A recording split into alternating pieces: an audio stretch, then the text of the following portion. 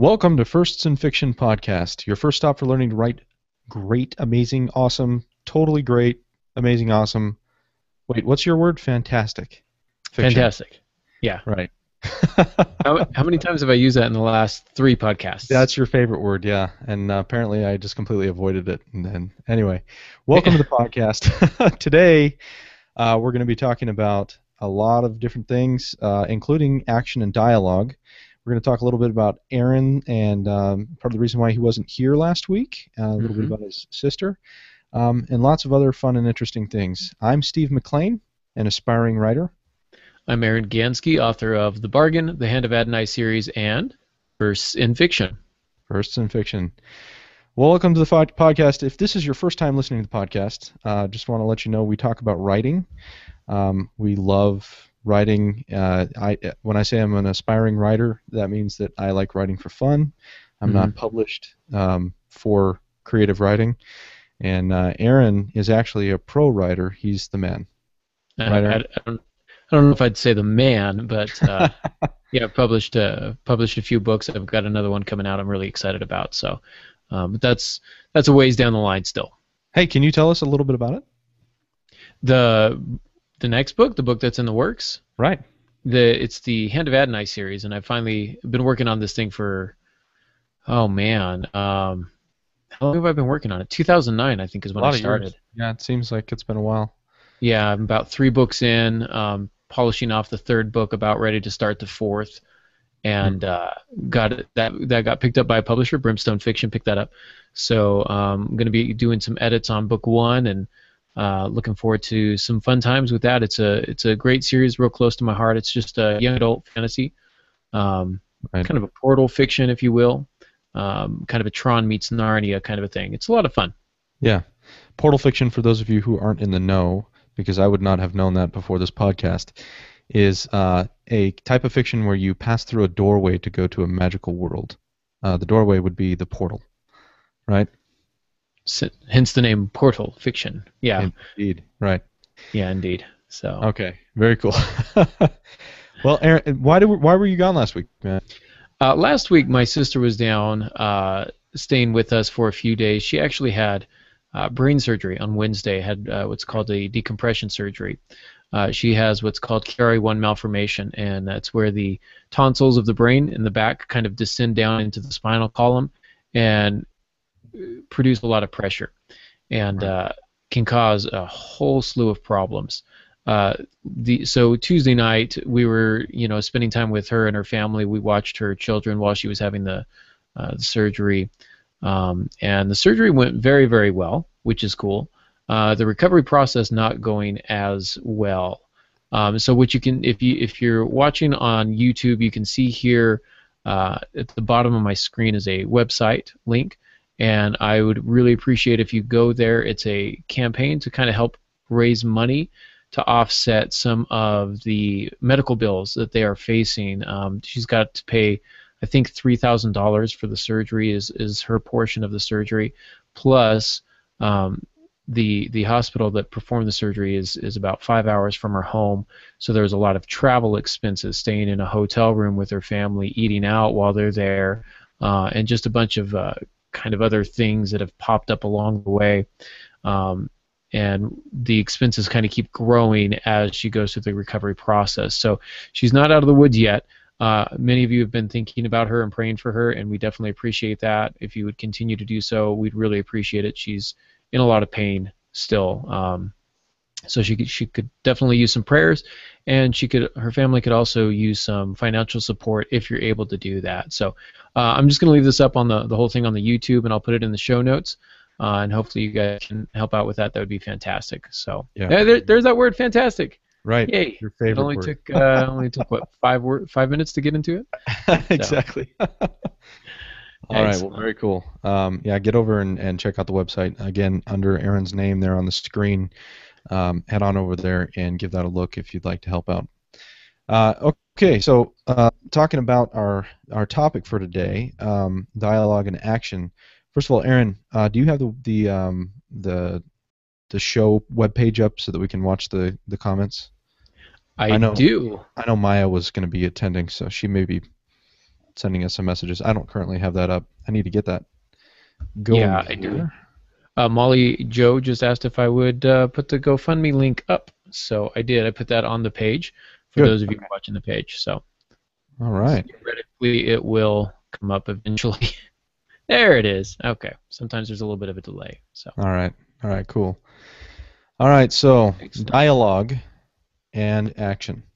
Yes, Um, you want to have dialogue, and then you also want to have action within the dialogue.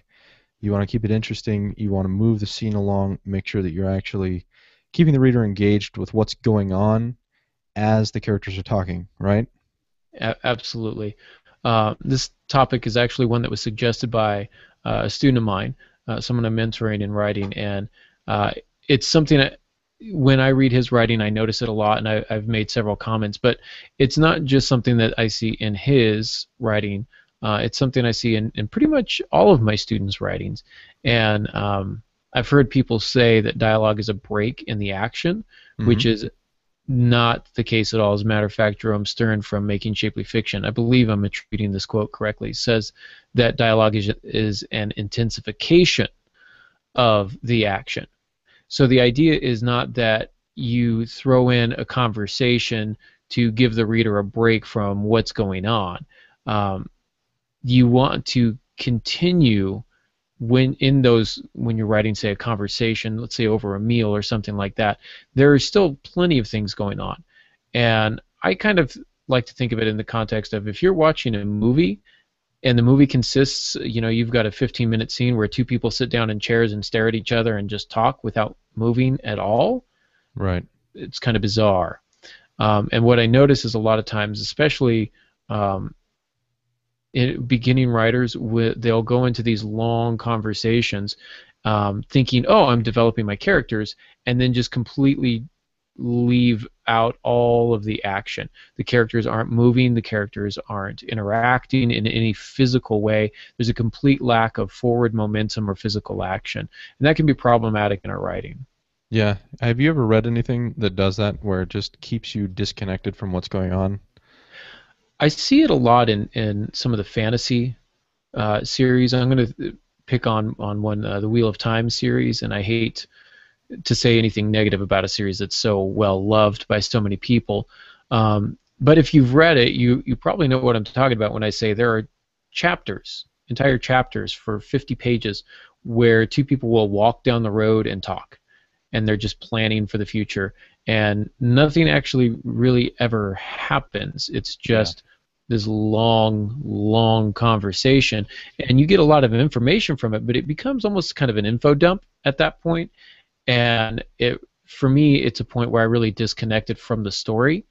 Of course, what's so great about those books is when you get to the end, that's when that action really hits. And Robert Jordan and Brandon Sanderson, when they're writing action, they are incredibly gifted writers, and they have some great action sequences with their magic system and all of that. So a lot of things working well for that series, but it's kind of problematic, or at least it was for me, getting to that point. Right. Yeah. I I've read those books too. I tend to agree.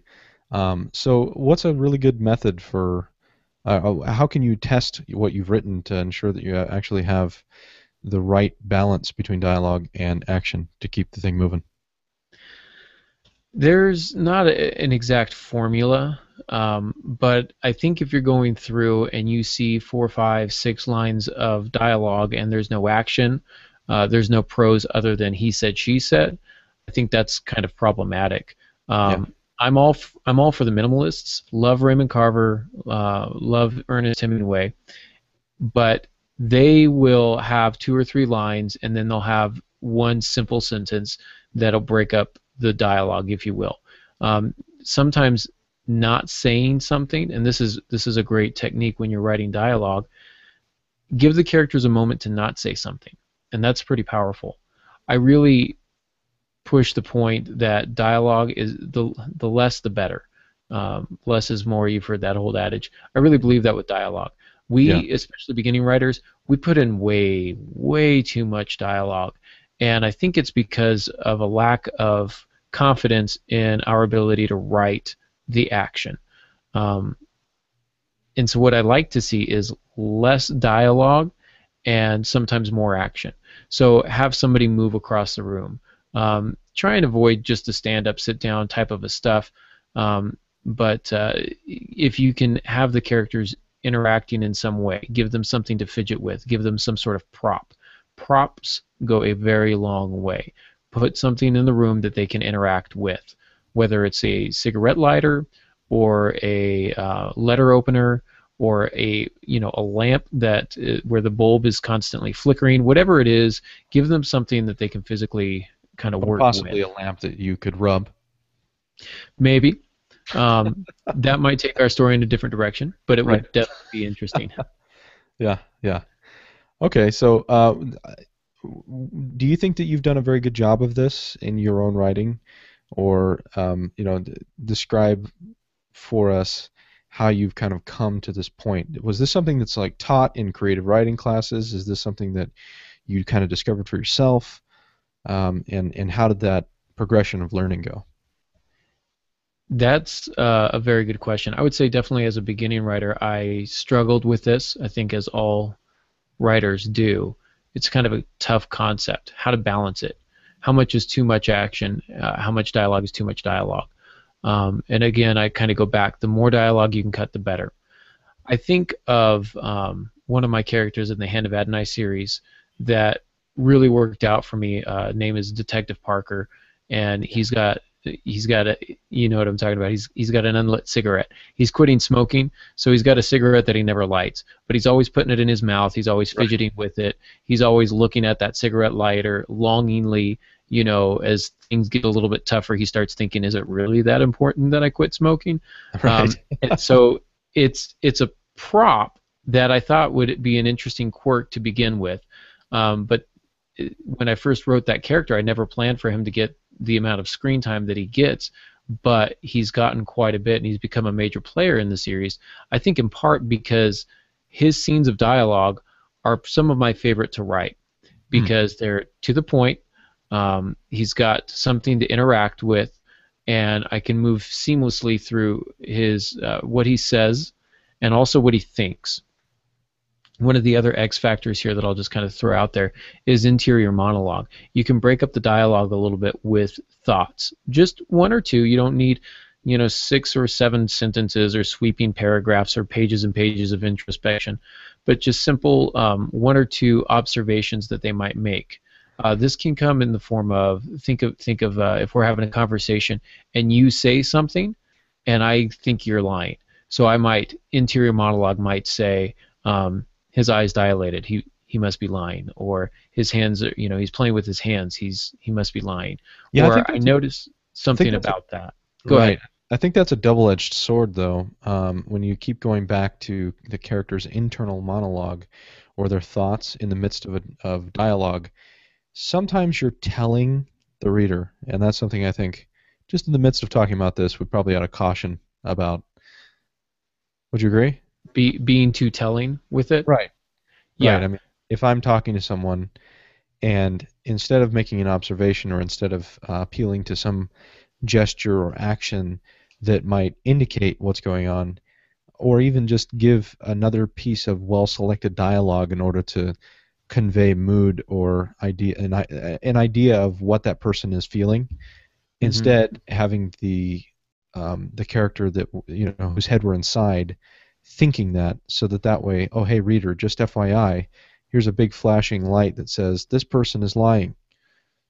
hmm Yeah. But if we are writing, a lot of that kind of goes into the point of view. So if we're in third person close, that's fine. If we're in first person, that's totally fine, as long as we don't beat a dead horse, and I think we do that a lot. Again, it's unsure when we're not confident in our writing. Um, so if we're having a conversation, I think you're lying. He's lying. He's clearly not telling the truth. I can tell by the way he's doing this and this. Now that's going way too far. All I simply need is he's lying. He shrugs when he lies, or whatever the case may be, whatever it is that I've noticed. Mhm. Um, and then move on, jump right back into the dialogue, or Yeah. give me some other piece of action. Uh, what I refer to that as that kind of overtelling as crowbar fiction. It's like, Right. oh, in case you didn't get it, let me say it again in different words. And I find that even in my writing now, as I'm going back through Crowbar. cleaning stuff up, is crowbar fiction. It's like, hey, Yeah. did you get this? If you didn't get it, let me say it again and again. Right. And I just need it the one time. Oh, we need to trust ourselves in our writing ability. We also need to trust our reader. That's a mantra that Rob Roberge taught me. Trust the Yeah. reader. Okay, they picked it up. They got it. Yeah, Yeah. I'm trying to take that into consideration a lot more often now. And just never never underestimate what they're capable of understanding. Sometimes I feel like there's a tendency to drop things into the book to really help the reader along, to make sure that they're tracking with you. And what that does instead is make the reader kind of feel like you're dumbing down the story for them. You're telling them too much and you're providing too much um, context. So it kind of removes the mystery or the sense of awe, or it just kind of takes the reader back out of the story, which is unfortunate. Molly Joe has a comment. You want me to go Yeah. ahead and read that? Sure. She says, I'm going to just read it because it's pretty funny. In quotes, she says, "How do you write dialogue?" she asked. He replied, "Do you mean where do the quotes go?" She nodded. "Also, do you capitalize the he slash she slash they after each quote mark?" Hmm. He That nodded. With a capital H. He nodded. I see your dilemma. did Then you she just says, put that in Help there Microsoft that you know? Group tells us the only time you have a lowercase after the end of the quote is if the person asks, tells, or says. For instance, nodded or agreed or argued would start capitalize. No, lowercase h, he argued, versus no, uppercase h, he argued. Which is correct, Aaron? Well, I feel like this is an entire cast in itself, the punctuation of dialogue, which we might be able to do. Um, here's the way I think of it. Your line of dialogue is a sentence by itself without the quotation marks. So if you could take the quotation marks out, just punctuate it the way you normally would. The only exception is if you're doing a question mark and then a he asked, then that would be lowercase. Um, Generally, you use the comma he asked or he said. If they're asking you, it'd be question mark he asked. Uh, that's really about the only time that you would do that.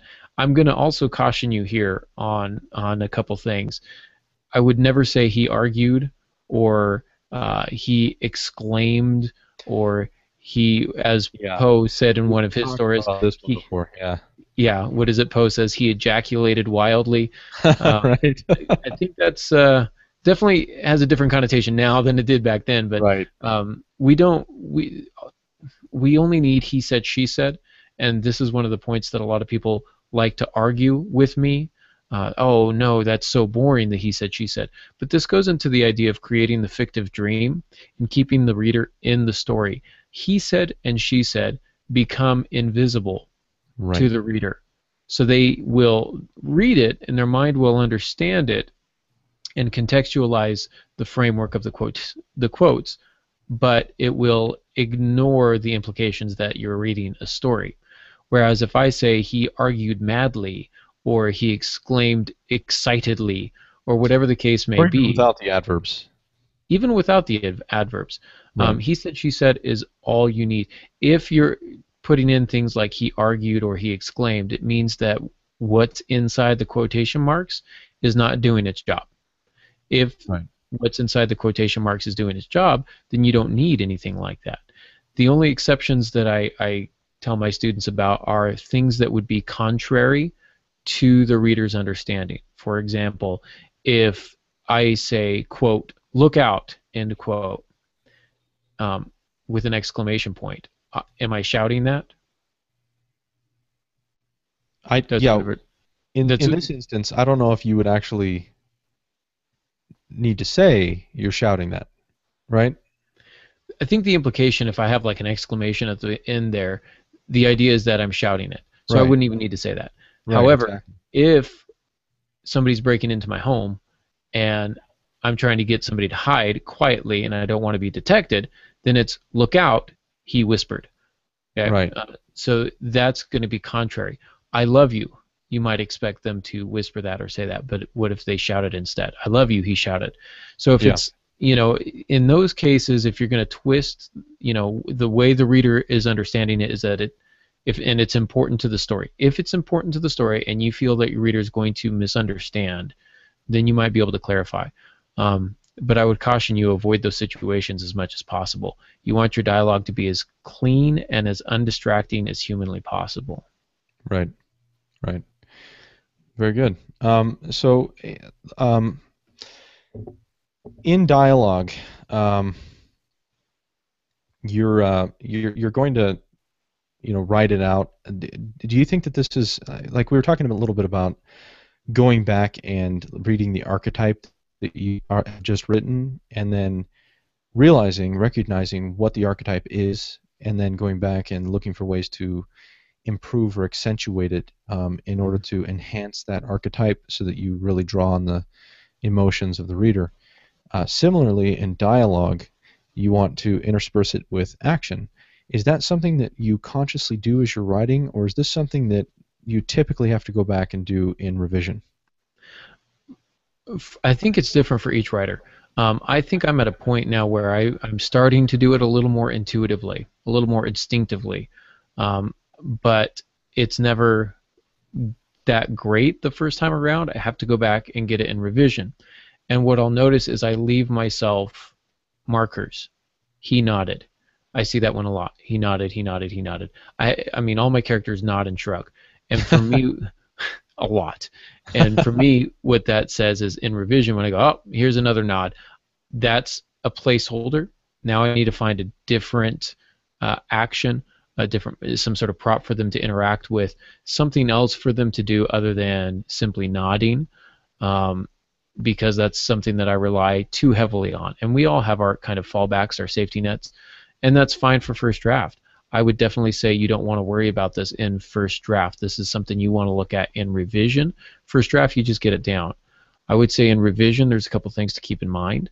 Have you put in enough action? So go through and just see how many lines of action do I have here? Am I breaking up this dialogue with some interior monologue, some thoughts? If not, put a couple in. And I would also say cut a few lines of dialogue. Cut as many as you can, but I would challenge you that you could probably cut at least a third of your dialogue from your first draft, if not more, just right off the bat. That includes, a sentence within this long quote or this entire quote itself. However that looks, whatever that looks like in your revision process, I bet you could cut at least a third of the words in your dialogue, and that's going to make what remains much more impactful. Yeah. Excellent. I've made my point so well that you just said yes. Agreed. Fantastic. Do you? I'm just nodding. I don't know if you got that. Oh, he nodded. Okay. Okay. Nice. Anyway, okay. So let me ask you a question. If your plan or your goal is to put action in, does it matter the kind of action? Obviously, we probably don't want to just put in any old action, or do we? Just anything at all, or does it need to be something that's moving the story? Or does simple fact that it's action story? Yeah, I would argue that if it's action, it's moving the story. I mean, you want it to be relevant action. You don't want just willy-nilly, and then he did a pirouette, like something that he's a ballerina. No, well, maybe he is now. I mean, if he's doing a pirouette, maybe that changes your entire character dynamic. But don't just throw in random things just to break it up. You want to find a couple maybe character quirks or something that your character can use throughout that they can come back to, and then it's okay if they're doing it fairly often. Go back to your character from Hand of Adonai and the character Parker, and it's like he's always fidgeting, with his fingers, and finally he finds the cigarette, and then he eventually gets it into his mouth, and then he starts going through motions of actually smoking this unlit cigarette, all while carrying on dialogue, and it's just so entertaining and really makes you fall in love with the character. And so you're developing character at the same time as revealing this dialogue, this interaction between two characters, and It really colors the whole thing, and it's pretty effective. That's one of my favorite examples. So I'm glad that you brought it up. So. Yeah, thank you. It's one of the ones. It saved me. It was that's one of the things where I hadn't even planned on it, Hmm. but I knew they needed some action, and he was just going to be a stereotype character, Yeah. and he was just going to walk on scene and ask a few tough cop questions, and um, it became kind of a joke where he put the first time you see him, he puts a cigarette in his mouth, and somebody says, I'd appreciate if you don't smoke in here. He goes, I'm not smoking, and it's I just keep the cigarette in my mouth, and then he asks for water, and she's like, do you want real water, or do you want like a glass of air that you can pretend it's Right. water? And it was much more eloquently Well, uh, and it's particularly rendered. fitting since your story is essentially this portal story from the real world, Hmm. where he's dealing with a situation where it's this imaginary place, versus the real world, and at the same time, he's imagining himself smoking a cigarette. No, it's funny when you start to actually like just pay attention to kind of the similarities in ironic, um, whatever you want to call it. It's just kind of funny. I like Yeah, it. yeah. So yeah, I'm wondering, tangentially, talking about inner monologue. Um, how do you handle that? Do the same exact thing with that? Do you intersperse that with action? Do you really want to go on for very long in an inner monologue? Are there similar rules to that? I would say the rules are very similar. Um, I notice this. I've been told that the way I read is different than the way girls read, because I'll look at something like the Hunger Games, and I'll be like, oh, this is really cool, especially when she gets in there and she starts like shooting arrows and killing people and like stuff's happening. Like that's pretty cool. That's And the right. story leading up to that was pretty cool too. But the parts that I didn't like were the long paragraphs and pages of Peter, Gale, Peter, Gale, and it, Oh it man. got a little bit stale for me. But I've heard girls Jacob, say, Edward, yeah, Jacob. exactly. And so apparently Yeah. they're apparently female readers, and correct me if I'm wrong, female listeners, read that a different way. They're more prone to be okay with it. That, oh, that's fine. It's their interior monologue. They seem to be okay with longer passages of interior monologue. I've been told that because I'm a guy, I want more action. But I would also say that all of our readers do. Um, Mhm. it's really hard. There was a time where stream of consciousness was very popular, a very popular style of writing where you just write exactly what's in the character's mind, and it can be a very deep way to develop your character, but Mhm. it can also be very long and boring, and uh, can lack that forward momentum that you want. Right. So I would say a little bit's okay, but it falls under the same rules. Give us some action with it. Break it up a little bit, and I would caution you. Same thing with dialogue. Less is more. The Right. more they think about something, the less powerful it is. Very cool. Yeah. Boy, I'm trying to think if I have any other questions. Is there anything else that you can say about dialogue? I mean, I know in my own writing, I do about 5,000 revisions of my dialogue. Because every time I go over it, I'm like, eh, better not. Need to fix that, and um, I find that some things just come out flat. Mm-hmm. I'll actually rearrange the action into different Mm-hmm. places and try to get more impact in a particular scene, or a particular part of the dialogue by um, doing more with the action in that particular portion. I guess that's a question. How would you accentuate dialogue? How would you really let your reader know by dropping in action what is an important piece of dialogue that they really need to tune into? That is a very good question. It's one I haven't really thought about. But if I were to answer that offhand, I would say that the less distracting things that you have around it, the better. And Hmm. by that, I mean, um, let's say you have a line of dialogue that is your baby. Like, this is the line of dialogue that you absolutely love and adore, and it's perfect for your character, and it embodies everything that they are. And you Hmm. want to make sure that your reader gets it. You want to make sure that this is going to really pop. how is your reader ever going to find it if you've got 3.5 pages of dialogue before it and 4.5 pages after it? It's the needle in the haystack, right? So some things that you'd want to do, obviously, are distill the dialogue down to the most Mhm. concise it can be in order to highlight this one impactful piece. Exactly. And then what comes to mind for me is you may have action followed by stillness followed by action, and it goes right there in the stillness. I Exactly. see that. I see where you're going. Yeah, I mean that's exactly what I was thinking of. We've talked on this podcast before about stillness. We've Yeah, talked about how the stillness heightens the action on either side.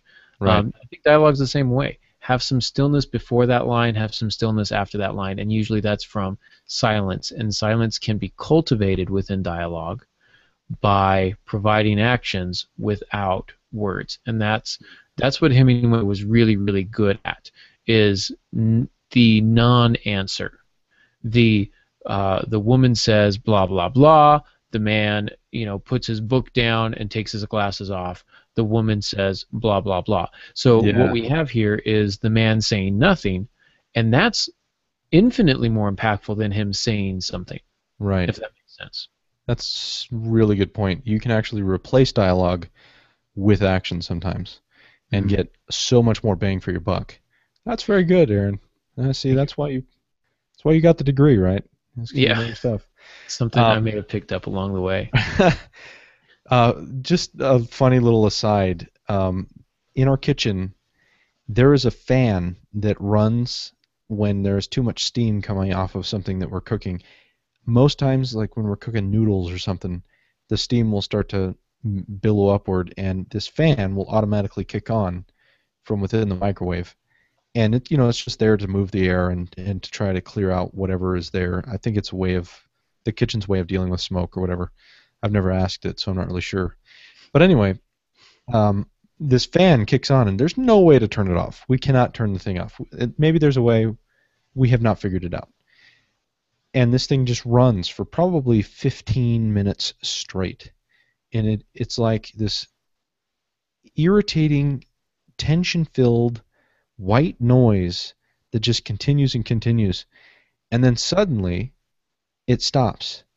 And there is just a noticeable release of tension in the air. And we both, every single time, we both sigh real big and go, oh. That I think That is a really good opportunity as soon as that ends to plant a really good piece of dialogue, right? I would agree. And as a matter of fact, I that whole situation that you just said, I'm already putting it in terms of fiction and thinking, okay, what you have is man and wife. I'm not saying that you and your wife are arguing, by the way, but if this were like some sort of like high tension scene that's done in the kitchen, by the way, which can be a very angry place, especially when you've got the stove And there's cooking, and knives. there's knives, and there's chopping, and there's all Oh this yeah. kind of stuff. The kitchen is just rife. Oh man, if you ever want dialogue, you want some action, put them in a kitchen. Let them Yeah. cook something. Give them something to do, and that's going to give them, and it's going to layer that tension. And then that fan pops on, and it's that irritating white noise, and you say something, and then there's just the fan and the Yeah. chopping of the knife, and then you say something else, and then finally, after however long it is, the fan stops, and that can be almost thematically tied to the ending of the argument or Yeah. the disagreement, and that becomes um, kind of symbolic, I guess, if you will, and it can be this beautiful open resolve for a nice piece of flash fiction or something like that. Using things like that, you're going to go a long way. And Yeah. I'm going to say one other thing real quick. Um, another one way to unclutter your dialogue is to eliminate anything that somebody says simply to get somebody else to speak. Hmm. For example, I say, "How are you tonight, Steve?" And you say, "Not great." And I say, "Really? Why not? What Right. happened?" Okay. And then you tell your story. At this point, why can't it just simply be me saying, "Hey, you look down. What's up?" And you launching into your story. You don't need me prodding. Really? And then what? And then what happened? Um, those are easy lines to cut.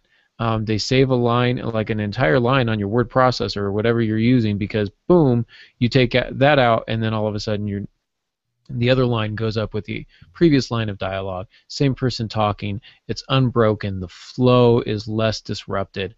Mm. Um, and if you think of dialogue with a flow, there are times you do want to disrupt the flow, throw in a little bit of action, break it up, Yeah. to call attention to important phrases, important lines of dialogue, like we've talked about. Um, but those lines are complete wastes. They do nothing for your story except take up words. They're hollow words. Yeah.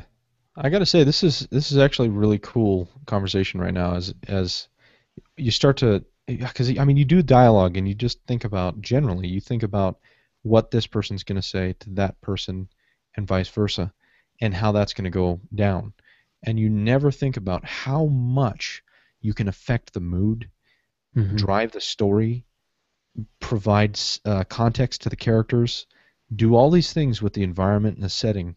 And one of the things you've talked to me about, and Aaron's my teacher. He teaches me a lot of things about writing, and one of the things that you've told me, Aaron, is you got to appeal to the senses, and you like in general to try to get at least two or three in there, and then Hmm. you also like to contrast them with what's that special word that you use, where you use a sound to describe a something that you would see. Synesthesia. Yeah. Synesthesia. That's the word. Yeah. Yeah. Just cool little tools where the sound was very bright or the light was very loud. Just things like that. Those are weak examples, but you know where I'm going. Right. Elements beyond the characters themselves and what they're saying can really pick up a story and put it into a whole new level. This is very good Yeah. conversation. I'm liking it. Yeah. The reason I'm smiling, and I'm really glad that you brought that up, because I was going through a chapter of my book 3 on Hand of Adonai today, and I must have used synesthesia about 3 or 4 times. And there's one character in particular that really utilizes that technique, and she's also one of my favorite ones. Hmm. But it's one of those things where I had a particular description in there, and one of my readers, his name's Dennis. He's a very, very gifted reader and calls me out on stuff. Yeah. So he'll say, "Yeah, this sucks. You can do better." So Exactly. he challenged me there, and he's like, "Hey, this is pretty stock. Let's find something, dig a little bit deeper." And so I did, and I found myself digging naturally into that synesthesia, because I really feel like that elevates the description to a point that most people don't bring it. I would almost venture to say most people can't bring it. They don't think in those terms, but when you see it explained in that way, it makes complete sense. The line I'm thinking of specifically, and you might tell me this sucks, and if so, please let me know. But the description was, I originally had, she sings the sunrise, but I think I changed it to she sang in rainbows. And the idea is rainbows are something that you perceive with sight, whereas singing is something that you perceive with the ears. So there's that shift in how you understand a particular sense, and Yeah, it I might even suggest you go further and say something more along the lines of prisms of light or something like that. Is because yeah, I don't know if that. I'd be interested to hear what Dennis says.